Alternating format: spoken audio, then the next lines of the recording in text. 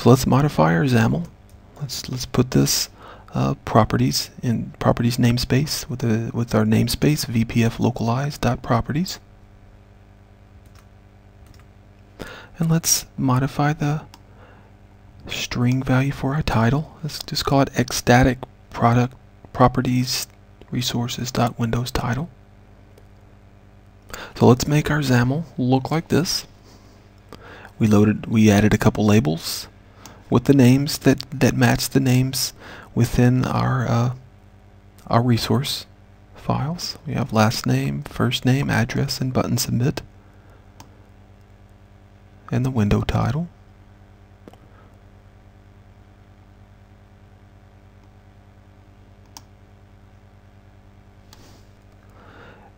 And because at the beginning in the app config file we set the culture to be Chinese, we'll run it and we expect to see Chinese.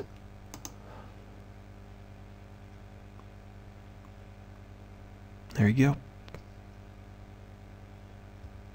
Now let's go into our app config and let's change it to be German. And now we'll expect it to use our German resource file and see the German language.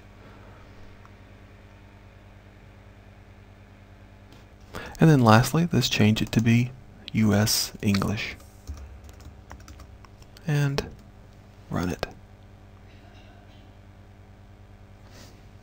In part 3, we're going to create an ASP.NET website and localize it using resource files.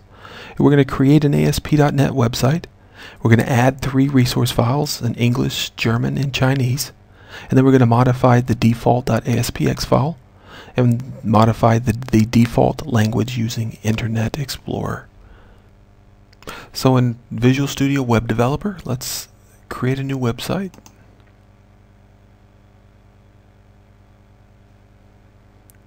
An empty website. Let's call it ASP Localize.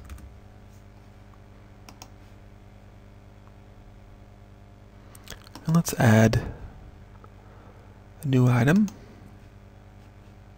web form. Let's call it default.aspx.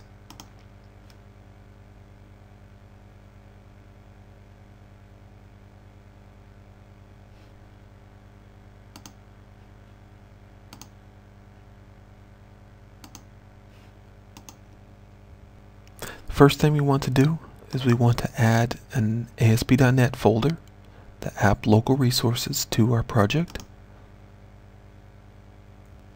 And then let's add a resource file to that. Add new item, resource file. I'm going to call it default.aspx.resource. Modify your default.aspx.resource.resx file to look like this and save it and close it. Next, let's add our English resource file. Right click, add new item, resource. Let's call it default.aspx.en-us.resx. So I've decided to make our default language to be English. So the default.aspx.resx file will look exactly like the default.aspx.en-us.resx file. So we'll save it and close it. Let's add our German file. Right click, add new, resource. Let's call it default.aspx.de/-de. So make your default.aspx.de-de.resx file look like this and save it. Close it. And let's add our Chinese resource file. Add new item, resource. We'll call it default default.aspx.zh-cn. So modify the file to look like this, and then save it and close it. Now in our default.aspx file, let's add this code. Basically, culture equals auto, meta resource key page resource 1, and UI culture equal auto. So let's add our labels and our text boxes and our buttons to the ASP.ASPX file, and you'll see in here that I just have a table with some rows and cells, and the important part is this meta resource key. Make sure that these are the names that exist within your resource files.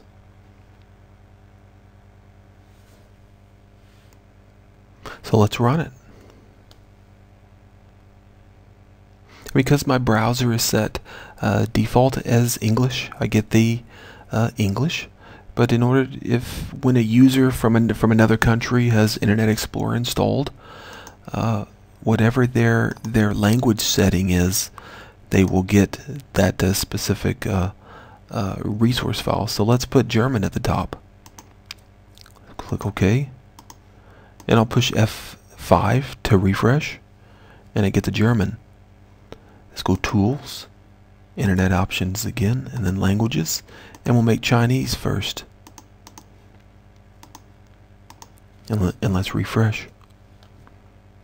In conclusion, we localized a WPF application and an ASP.NET program in C#. I discussed a couple short reasons of why we should localize. We created a WPF project and localized it using resource files.